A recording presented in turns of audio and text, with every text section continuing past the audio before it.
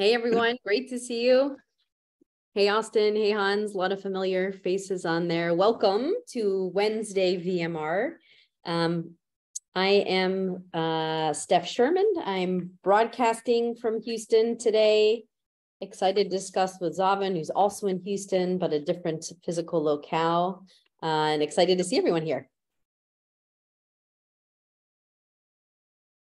And we heard that Maddie has prepared not one, but two cases, kind of, I guess, sister cases, two different patients that I guess by their similarities and differences will enrich the discussion of whatever syndrome we'll be trying to solve. So we'd love to have some people help us think through the case. Who wants to participate more actively than just a chat?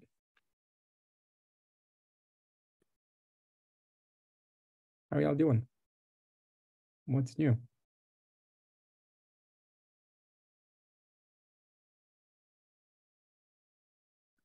Nilayan, wow, long time. That's amazing. We've been how are you? Hi, Zaven. I'm fine. Can you believe the first time we did this was like 3.5 years ago? Well, I can't believe it's been a long time. I joined residency in a month, so I'm in between my MBBS degree, which is basically an MD in India, and my residency. Beautiful. Congratulations. Congrats. And thanks for volunteering to discuss with us. Anyone else?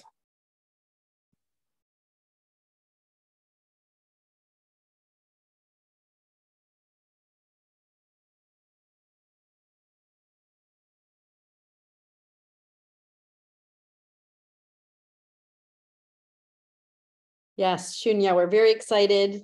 Maddie's putting you right in. She knows you're going to be so good at this that scribing two cases at once is going to be no problem. So thank you for being here and jumping in. Yeah, thank you. Well, yeah, we'll make it a full contact sport with everybody just in the chat and everything too. So as always, unmute, and if you have something more to say than you feel like typing, jump right on in. Otherwise, Maddie, you want to take us away? Yes, all right. So as I mentioned briefly kind of before the session started, so I know usually the format is to present one case, but I saw these two similar but different cases within like 1 week of each other on my sub-I. And I just thought the combination of cases had a lot of great learning. So I was excited to present them together. And I know that will be a challenge prescribing Shunya. So I really appreciate your kind of attitude to jump in on this, but I will help you as well. And we will do it together and it will be good. So Shunya, you can go ahead and share your screen. Can you share your screen?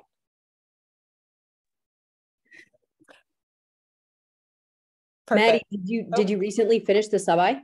Yes, I did. Just about I had my sub-I, like my medicine floor sub-I, and then my MICU, and this is on my medicine floors one. Very cool. Congrats on doing those core rotations. Thank you. It was very exciting. All right. For thinking of this, like in real life, right? We're never just working on one case at a time, right? And in reality, even very different cases that don't have the same symptoms. Actually, I think it's both, of course, really hard to solve multiple cases at the same time. There's just so much clinical information and simply patient care to get done. But I think this is just going to resonate with experience, hopefully all of you have had, which is like one patient often triggering something and opening up the case of another patient. So anyway, just kudos in advance for this format. I'm excited. All right, perfect. So I'm going to kind of do it. The format will be, I'll say something about patient A and then something about patient B. So there are two patients. Both of them have a history of chronic lymphedema. And patient A is presenting with bilateral lower extremity swelling and redness. And patient B is presenting with unilateral lower extremity swelling and redness. And I will pause there. Nalayan, do you want to kick things off with some thoughts, and then I can jump in, and Zaven, we can sort of alternate or jump in as you want to. Sure, absolutely. Well, when I first hear of unilateral lower extremity swelling and redness in the context of lymphedema, my mind immediately jumps to cellulitis. It's literally kind of the first differential we have, because lymphedema basically creates a milieu of nutrient-rich nutrient-rich milieu at a cellular level, and which is very conducive for microbiological and microbial growth. Apart from that, unilateral lower extremity swelling, is it in addition to the usual lymphedema? Has the swelling really grown? Because the redness really indicates some sort of inflammation, right? It's Reber Caller sort of gold standards and hallmarks of inflammation. And if there's inflammation, then we can deploy the I-mid mnemonic. And I-mid mnemonic in the context of in the context of lymphedema, the first differential really is infection. Apart from that, if we jump to patient number A, which is really the bilateral lower extremity swelling, that's really interesting to handle, because I read somewhere that bilateral cellulitis is almost always the wrong differential to make. But in the context of lymphedema, can it change or not? It will be an interesting thing to note. Apart from that, in a bilateral lower extremity swelling, my first thought is always DVT, like especially higher up. If this patient has been immobile for a long time, then DVT really makes sense. That's my really 2 cents. Nalayan, love it. Picking apart both the medical history that these patients have of leg swelling in both legs, plus the new presentation of worsened swelling in one or other, I think is the right way to tackle this. I am curious for the group, and I wasn't watching the chat closely, so this may have come up, like, how do people define lymphedema? Like, when you see that in the electronic medical record, which is more often where I've seen it, I don't know that I've had that many patients say, oh, I've had this lymphedema for a while. Like, what does that actually mean to people? I'm just curious. Was that in the chat at all, Zaven? Were you, or were there comments about what lymphedema is to begin with?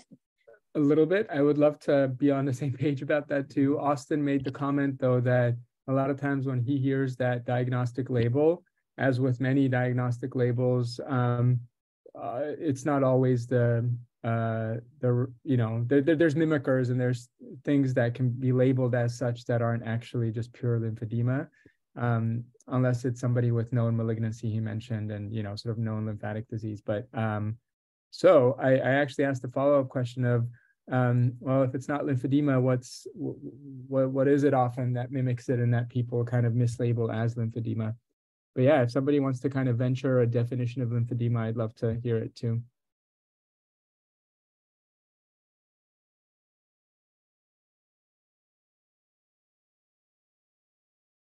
Yeah, I'm seeing here, lymph node extraction, lymph extraction. Yeah, exactly, right? Like, it's the word lymph is in the name of the diagnosis, and lymphedema, right, technically means a problem in the lymphatic system with drainage of lymph.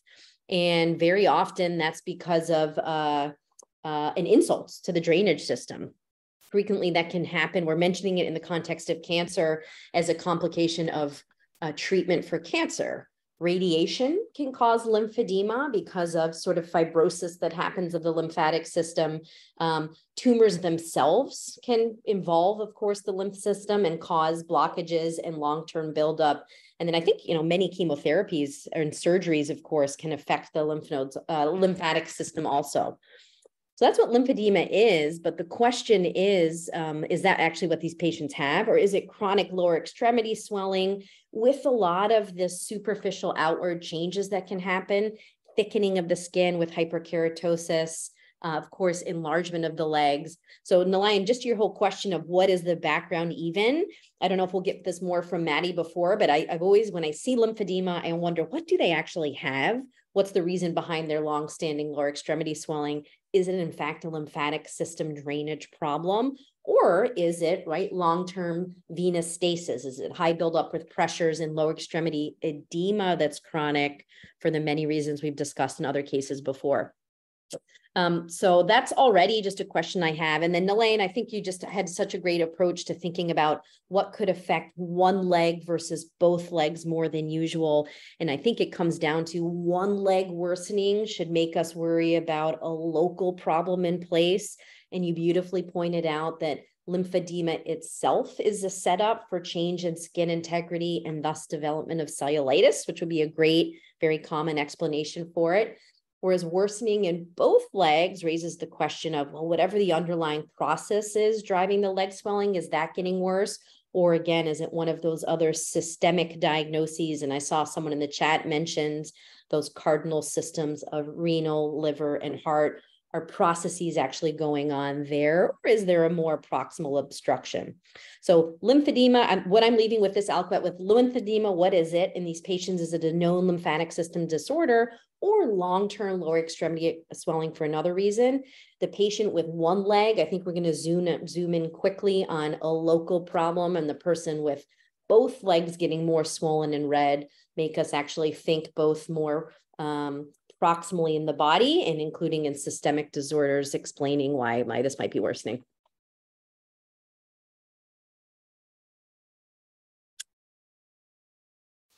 All right, brilliant discussion so far. So I will now, were you going to say something, Steph? Sorry. No, are you going to hear more? Got it. So I'm going to give you, I'll basically fill out the HPI and the past medical history for both patients and give you the vitals, and then I'll pause there. So for patient A, so this is the patient with bilateral lower extremity swelling and redness. So she is an 87-year-old woman who presented to the ED. Really, she was encouraged by her daughter because of this worsening swelling, pain, and redness in both of her legs.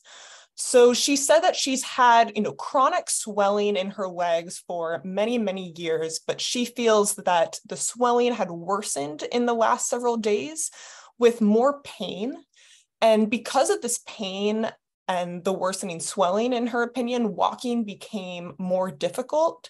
So for the past, 5 days or so, she's really hasn't been walking much and mainly been sitting on the couch because of this difficulty walking with the kind of increased swelling and pain. And as I said, it was really her kind of daughter who prompted her to come into the emergency department. In terms of review of systems for this patient, she had no fevers, chills, night sweats, really nothing else bothering her, no chest pain, no shortness of breath when lying down, and no abdominal pain. In terms of patient A's past medical history, so as I mentioned, she has a past medical history of chronic lymphedema, which kind of the working diagnosis was that this was secondary to obesity. She mentioned that she had had multiple episodes of cellulitis in the past. Other past medical history is she has a history of atrial fibrillation on Eliquis. She also has a history of hypertension, hyperlipidemia. She had coronary artery disease about 10 years ago and received stents. And she also has a history of hypothyroidism. In terms of the medication, she's on the medications for those conditions. So she's on amlodipine, furosemide, losartan, aspirin, a statin, and Eliquis. And then in terms of kind of brief social history, she was a former smoker, about a pack per day, but quit about 15 years ago. She retired, was a teacher, and she kind of lives alone at home. She usually walks with a walker and is independent in her activities of daily living. But as I mentioned, because of this pain in her leg, she has not moved very much in the past about 4 or 5 days. So that's patient A. So that was the patient with the bilateral swelling. So now to go to patient B with the unilateral swelling. So this was a 47-year-old woman who woke up yesterday morning with fevers and chills. And she noticed that her left leg was red and more swollen.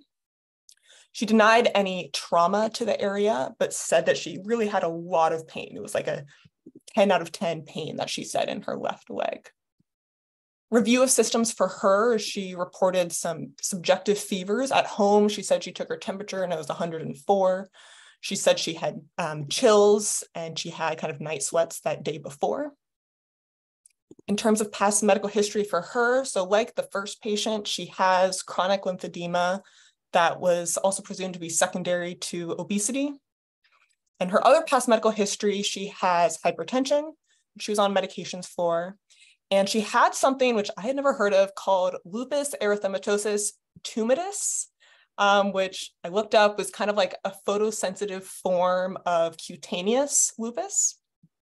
And what else do I want to say for her? So in terms of the medication she's on the prednisone for the lupus tumidus, and then she's on furosemide and metoprolol.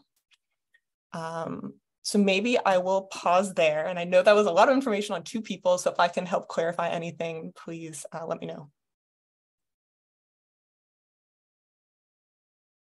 Sure. I'll try to dissect the case as much as I can. For patient B, I think this picture is fairly simple. There is evidence of local inflammation as well as a fever of 104 points towards maybe a systemic involvement as well. I would want to look out for sepsis, but for now, I would label this as cellulitis. The fact that she has chills and night sweats and fever of 104 makes me very, very worried about sepsis. And I still don't know why she has this chronic lymphedema. So the chronicity of it makes me a bit less worried about the lymphedema part and more worried about the redness part, because as I mentioned, this patient could be septic. Coming to patient number A. Patient number A is very interesting because we have chronic lymphedema in bilateral lower limbs with recent onset redness. And as you mentioned, the patient is on amlodipine. Amlodipine is known to cause leg swelling of the extremities. We usually give amlodipine in low doses, or we pair it with ACE inhibitors to reduce the chances of those swellings. So it would be interesting to know if amlodipine had any role in it. Apart from that, I see patient number A. Oh, worsening. Oh, right. Patient number A had no history suggestive of heart failure, which was really my first intuition. And there's no history of any yellowing of skin, aka icterus or jaundice, which makes me really worried about the third component, and which is kidney. There's also a possibility of her hyperthyroidism getting worse, which could really manifest as a myxedema, the orange skin appearance, which is usually seen on the shin area. So to dissect these two apart, I would like to order a TSH, T3, T4 to make sure that her hypothyroid levels were are right where they were before. And I would like to order a KFT as well, just to make sure that her kidney is functioning properly. And that would be all from me.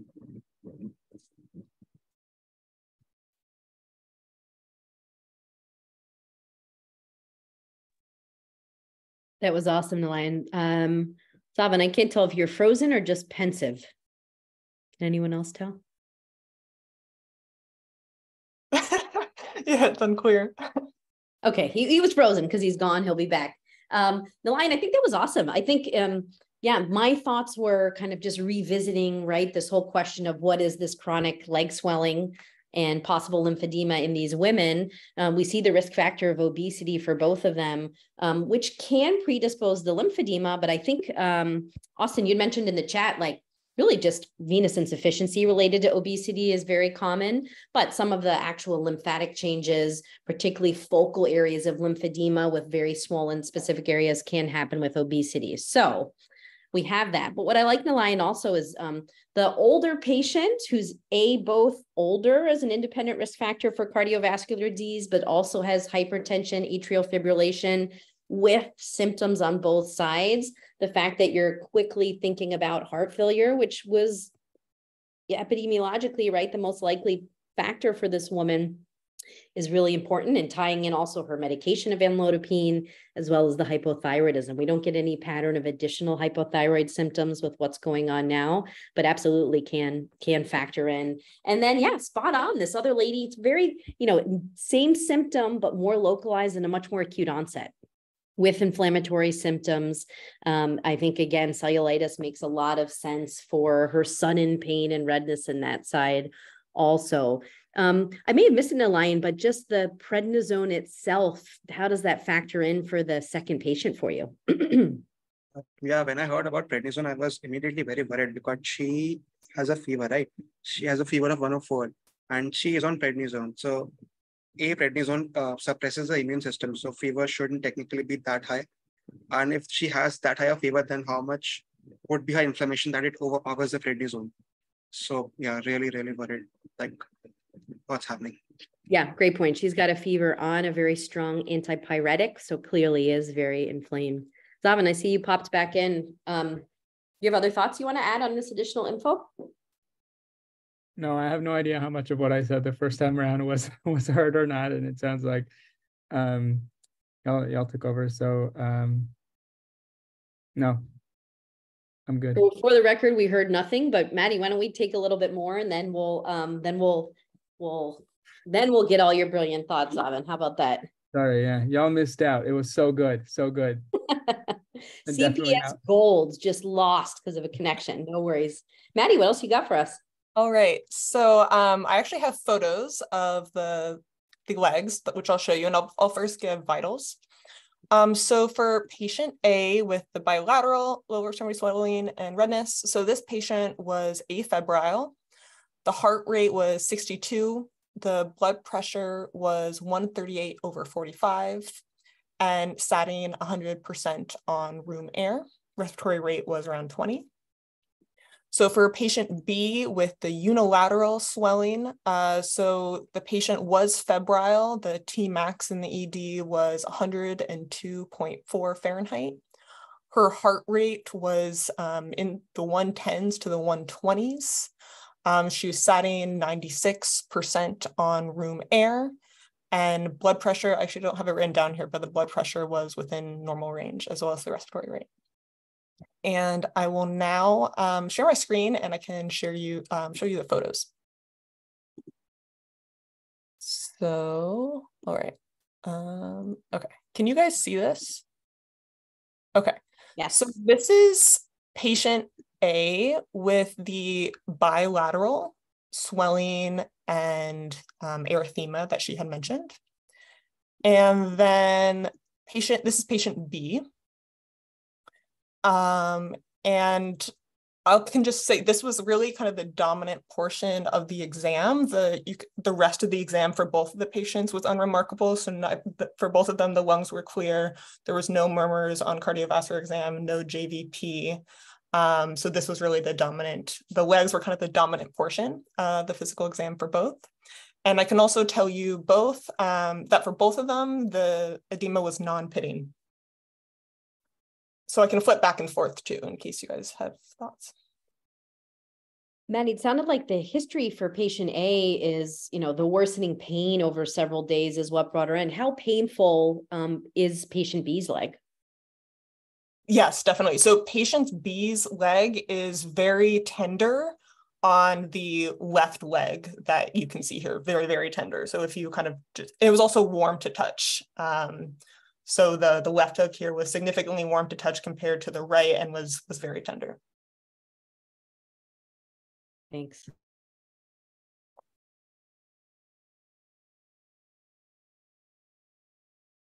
And then I'd also say patient A's legs were also slightly tender, but definitely not as much as patient B. Did the tenderness increase with the leg being in dependent position for patient A? Can you repeat that question for me? Sure. For the patient A, did the tenderness in her legs increase with her legs being in dependent position, like hanging down? I see. That that's a good question. Well, a way to answer that question is when her legs were elevated, she was more comfortable. I don't know if I explicitly asked her, when your legs are down, is that more painful? But she experienced like some relief having her legs elevated. Thank you.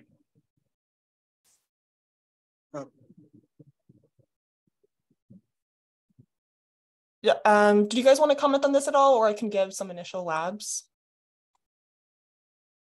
I'd like to make a comment that, I think in my experience, the question we're grappling with, right, is this infectious inflammation when you have like a red leg, right? Is it infectious inflammation, or is it non-infectious inflammation from edema, from tissue stretch, injury, damage, right? And in some cases, part of the redness is also just congestion more acutely in the setting of a DVT or something like that. And in my experience, you can have sterile inflammation that is very severe. It's very red, it's very tender, it's very warm, but it's just from a DVT, it's just from the acute venous kind of hypertension, from heart failure, swelling, tissue stretch, injury, ouchie, okay? So I think what this pair of cases demonstrates really well is, to me, the more helpful differentiators, which is bilaterality versus not. Someone made a comment along the way that, if you do have baseline venous insufficiency and abnormal skin, and you have a propensity for cellulitis in both legs potentially, but it still would be quite a coincidence for both legs to develop cellulitis on the same day, right? Whereas both legs swelling more, in the same week are potentially more, more likely. The other difference is the systemic symptoms. When you have a fever, leukocytosis, like just tissue injury from heart failure, I think is less likely to cause systemic inflammation like that. And then finally, the risk that people have already noticed, both in the patient developing cellulitis with the prednisone and immunocompromise, but also in us not treating cellulitis, even if there's a less than 100% chance of there being cellulitis. So that's what I'm taking away. Otherwise, like, the legs don't look that different, right? One is more tender, and that's important too, especially if you're kind of like surprised by how tender it is. You would worry about an even deeper infection, but.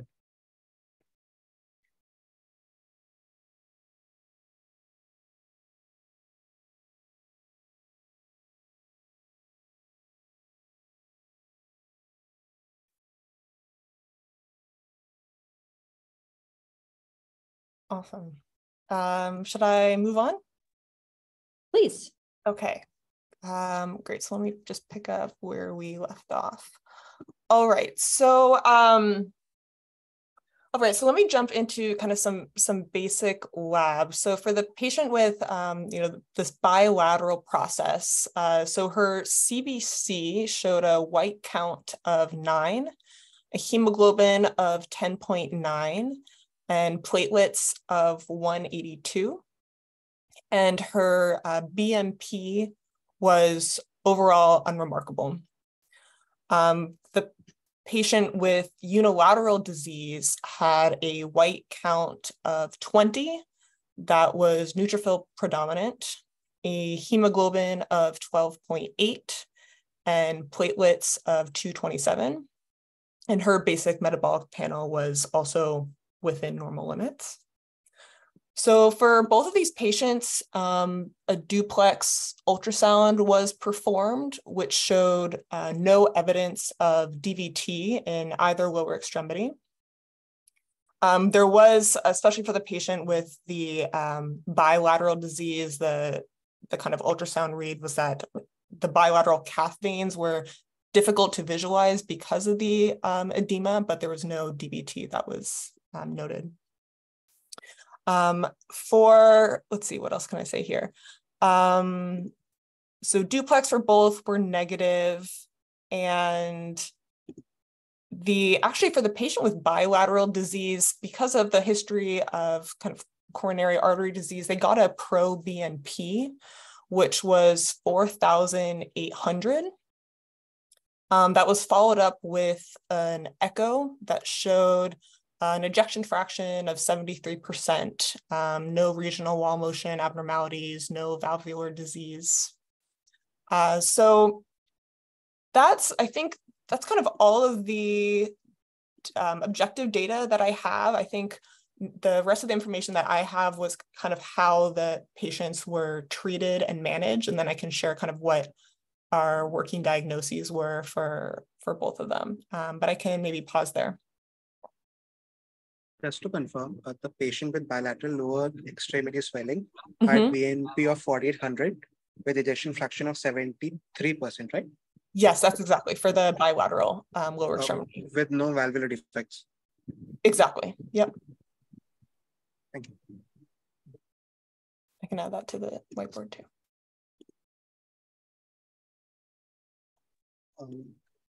Okay, this is a very interesting case right now.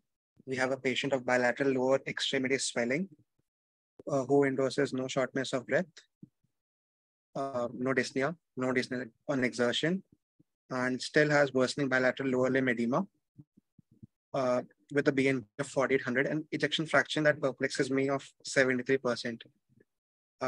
It's funny because I was reading about heart failure a few days back, and a very peculiar fact came to my attention, that when a left ventricle fails, the left ventricular end diastolic pressure rises. It leads to a rise in left atrial pressure, which leads to an increase in pulmonary capillary wedge pressure, which elicits a reflex called heart failure reflex, which basically directly increases the left ventricular pressure.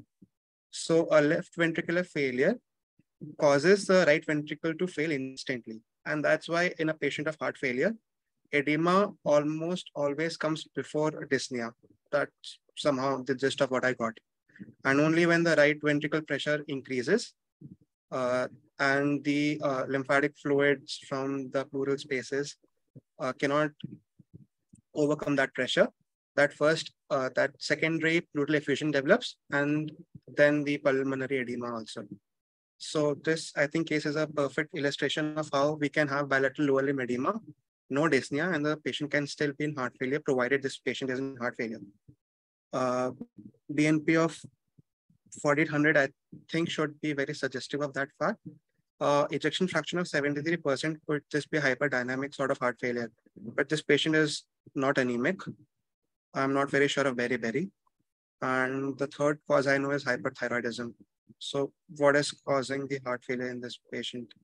The patient did have a history of CAD, but ejection fraction of 73%, I don't know a way how to justify that in the context of heart failure. And the second patient, I think I would maintain my my line that the patient is probably septic and needs antibiotics ASAP. Yeah, Nalayan, fantastic discussion and just great review of the pressure buildup in heart failure and why symptoms might develop in one area before others. I'm completely with you. I think the clinical picture here in this older patient with cardiovascular risk factors and worsening of chronic lower extremity swelling with pain and redness on both sides speaks to, increased hydrostatic pressures in the legs. I'd probably go so far to say venous stasis dermatitis. That might be the non-infectious itis that she's experiencing in her legs. And the question is, why is it getting worse? And I think a new diagnosis of clinical diastolic heart failure fits very well for the reasons you said, Nalayan. You mentioned really astutely in the beginning the amlodipine there. And I think an interesting thing I'll be curious to hear from Maddie is, that's a side effect of that medication is going to be hard to rule out completely. I think there's different approaches to completely stopping that now versus treating for true intravascular and extravascular total body volume overload in this patient and seeing how she does. But I think the amlodipine sort of hangs there still. But again, this woman's got, again, multiple risk factors for increased filling pressures in the heart being a reason for this. And then, yeah, I don't think, for the reasons both Zaven and Alliance said, we can at all withhold antibiotics. I think our working diagnosis in the second patient has to be cellulitis, and we have to think about what her risk factors are and pick the right antimicrobials for her. I'll say one thing about both patients is that if we did nothing for both of them for 24 hours, both of their pain, redness, and swelling the legs probably would get better. And that is just the function of hospitalization and being supine in bed with legs up. The complete lack of dependency of the legs for 24 hours. It's actually going to help these patients get better, regardless of whether we also give diuretics or antibiotics. So just an important point, how much the elevation really matters. Maddie, you gave that interesting history point that, you know, for certainly the lady with the swollen legs definitely hurt more. They were hurt less when they're upwards, and the symptoms themselves are going to get better with just elevation. And it's a great reminder that for cellulitis specifically, elevation and removing some of the kind of venous pressure is going to get some of those inflammatory symptoms better quickly, even before the antibiotics take effect on the likely culprit organism. Zaven, do you have other things to add at this point about kind of the potential diagnoses or management from here? Not really. I think the BNP is helpful. People are thinking about heart failure for the first patient. I think, yeah, it's very much there. I'm always just really curious what the, venous pressures, the central venous pressures, right atrial pressures are. So if it's a really difficult inspection exam, I like to just put an ultrasound probe on the neck veins and actually find them and see how high they go. Just because if this lady's JV pressures, RA pressures are actually like 15, 20, 30, then that's a pretty confident working diagnosis at that point. You're going to diurese them very aggressively and see how they respond.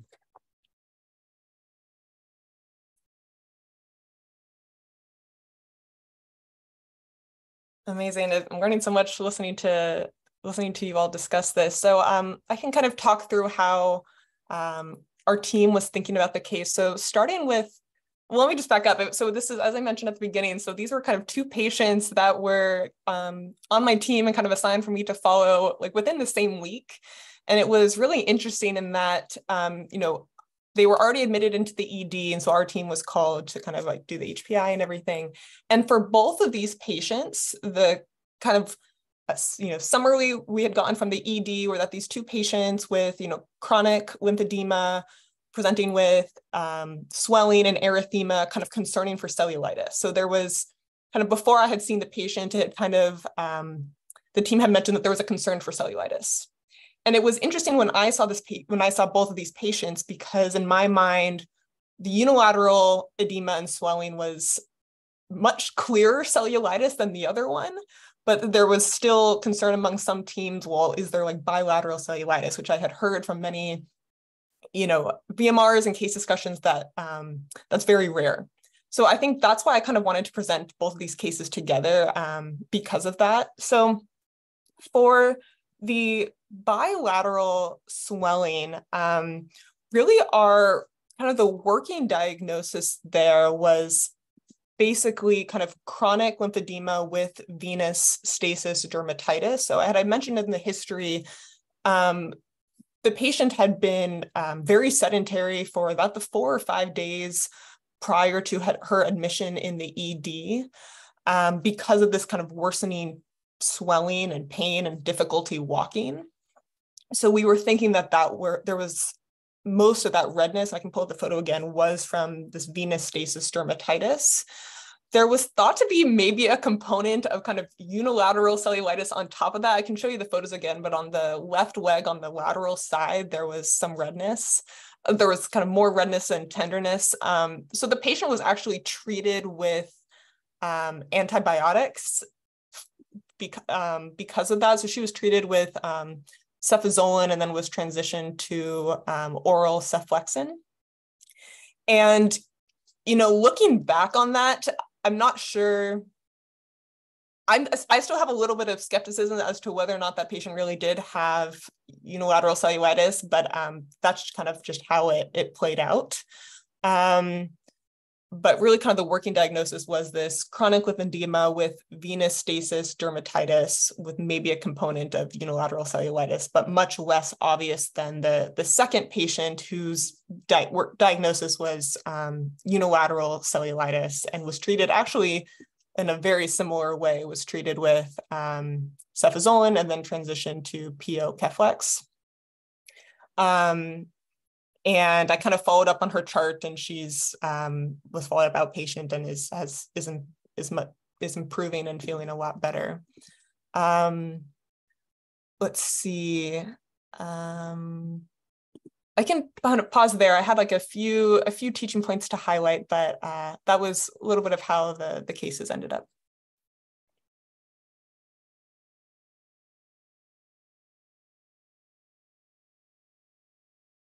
Awesome. Just such a relevant concern that patients come in with and that we evaluate for them at this time. Nalayan, any just thoughts or reflections on your thinking approach to these cases? Yeah, I'm just trying to contrast these two cases, and such a wonderful way of highlighting the differences between unilateral and bilateral lower extremity swelling.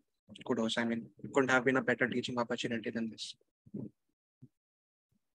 To your question, Maddie, of in a patient with venous stasis dermatitis, where one leg looks a little worse, how can you assess for concurrent infection or not? I've definitely been in that clinical scenario before. I think important historical question to ask is which leg is always a little more swollen than the other? Anatomically, the left leg is often more swollen than the right in most people, but if someone's had a cabbage and their right saphenous vein was taken out, their right. So knowing at baseline if there has been a bit of asymmetry chronically, asymmetry in the acute setting might be a helpful factor to say, okay, maybe there isn't a different process in these. It's just the chronic, slightly different disease manifesting in each leg is showing its way. So that can be a helpful factor to hold off on some of the additional antibiotics in that patient.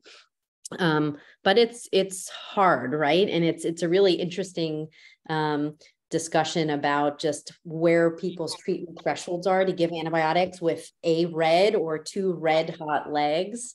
And it's probably variable depending on the setting you're in, as well as the general environment that you're in.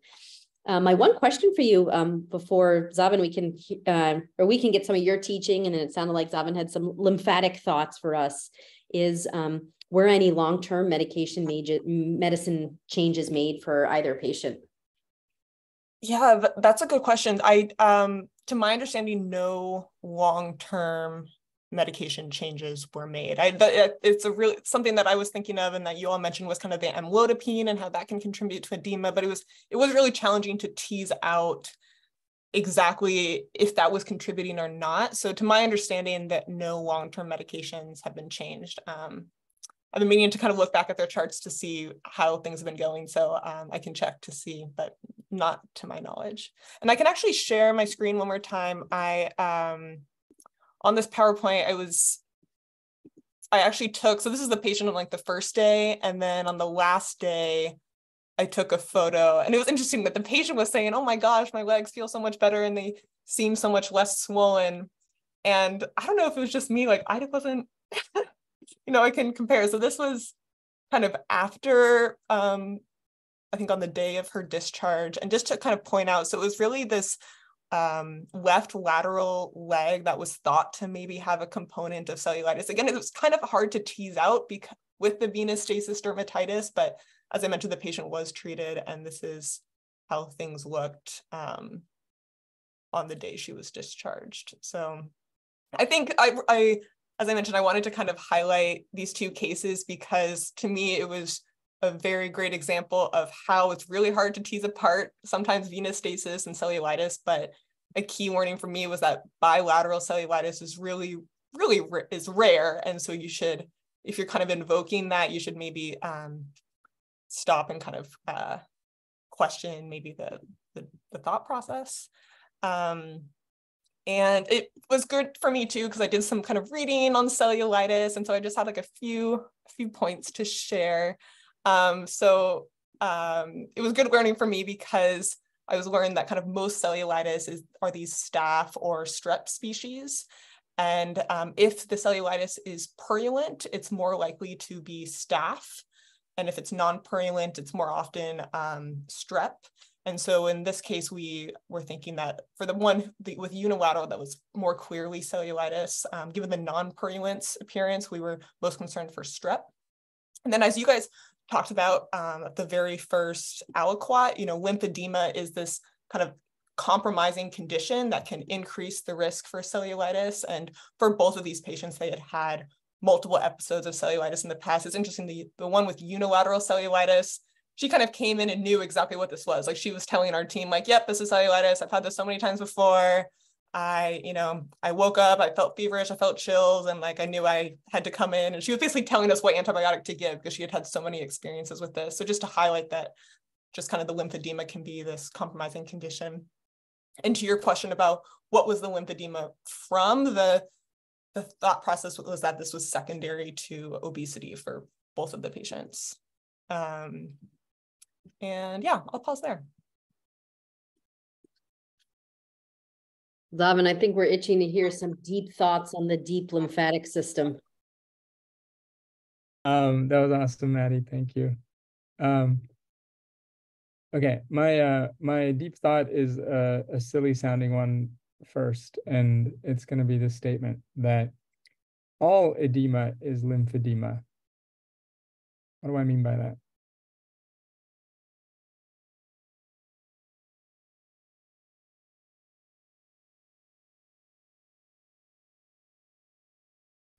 Edema, is it third spacing, as in the fluid is in the third space, and that would be majorly lymphatics, and or edema is lymphedema. Yeah, pretty much that, like, extravasation happens all the time, and the only thing that clears fluid from the interstitial space, the third space, is your lymphatics.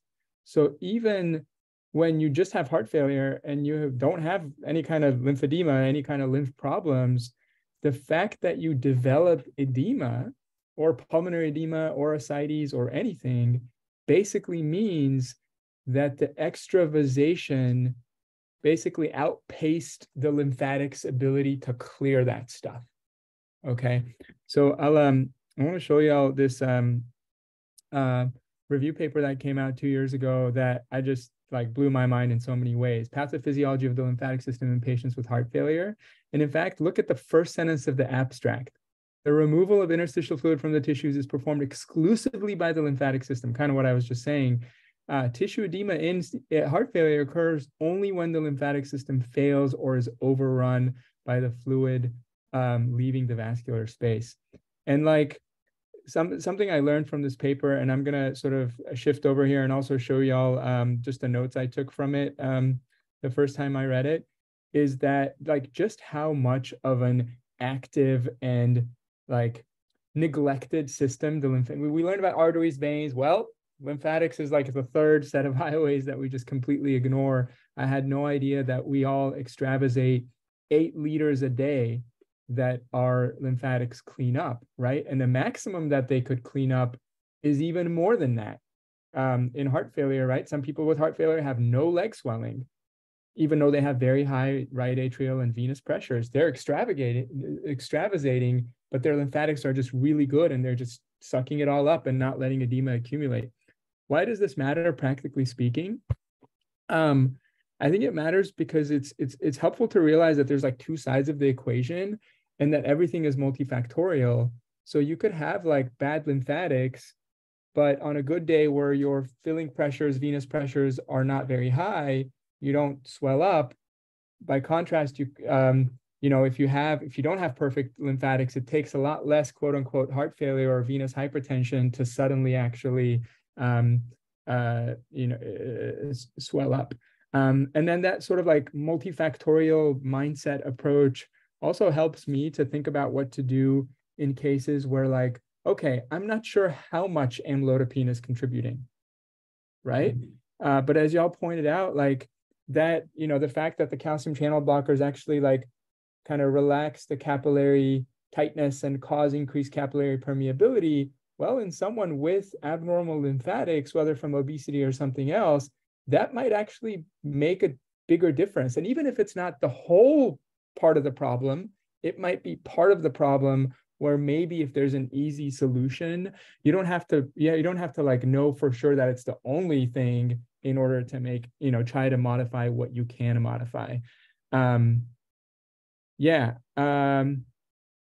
then the other thing that I like really had no idea about is the idea that you can actually do lymphangiocintigraphy, essentially like imaging studies of lymphatic function in cases where you actually aren't sure what the diagnosis is or if there is lymphedema or not. So anyway, I can link them this article because I thought it was so helpful for me as someone generally ignorant about this important body system. Yeah, that's what I wanted to share.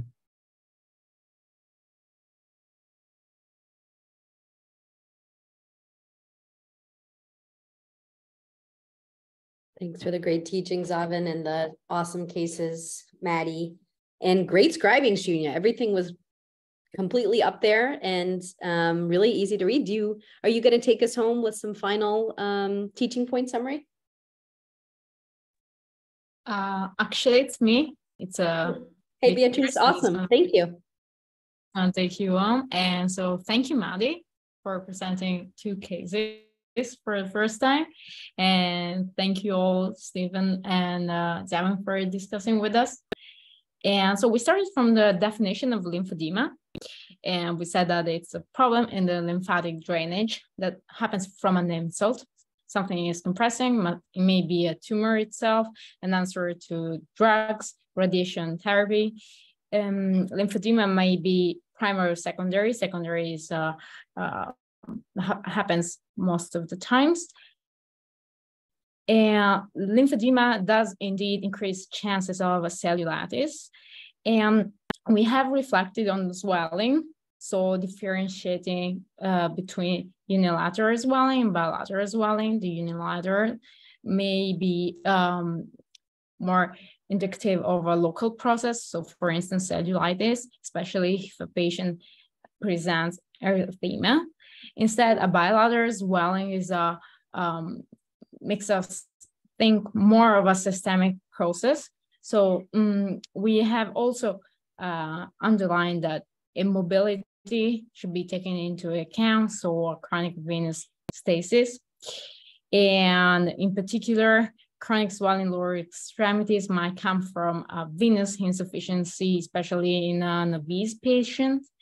And if we have fever, systemic involvement is more likely. Night sweats makes us think of sepsis in this scenario.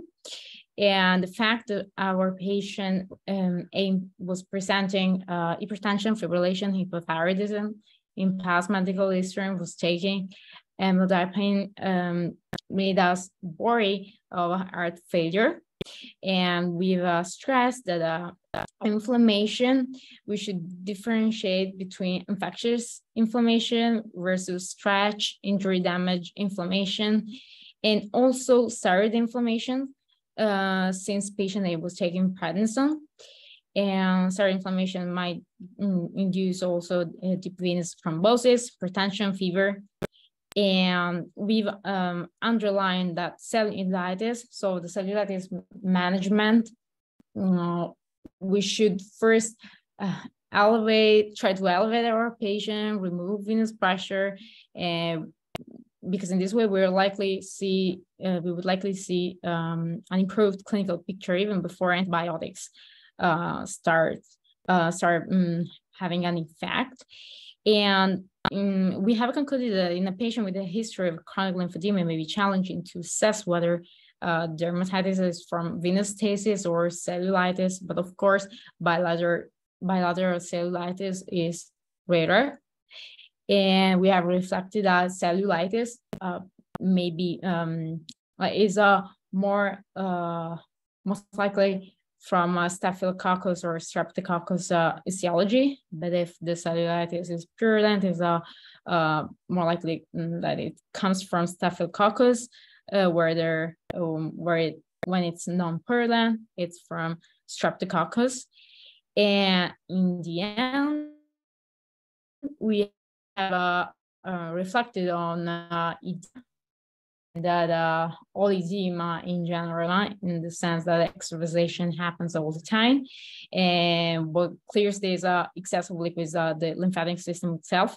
And what happens in heart failure when developing the edema, either in a pulmonary way or in ascites, it's because the extravasation outpaces the drainage. And we have reflected that daily we do have 8 liters of liquid extravasation that is drained by the lymphatic system. And in general, when we are confronted with the issue of edema, we should think that everything is multifactorial. So we should have this multifactorial mindset, how much venous and lymphatic and the drugs that the patient is taking is contributing to this liquid access. And we have also underlined that we have a technique, lymphangioscintigraphy, to assess how the lymphatic system is functioning. So thank you all for this written session, and I hope you enjoyed the rest of the academy session that is happening in a couple of minutes. Thanks, everyone. Appreciate you joining us. Have a great rest of the day. Bye.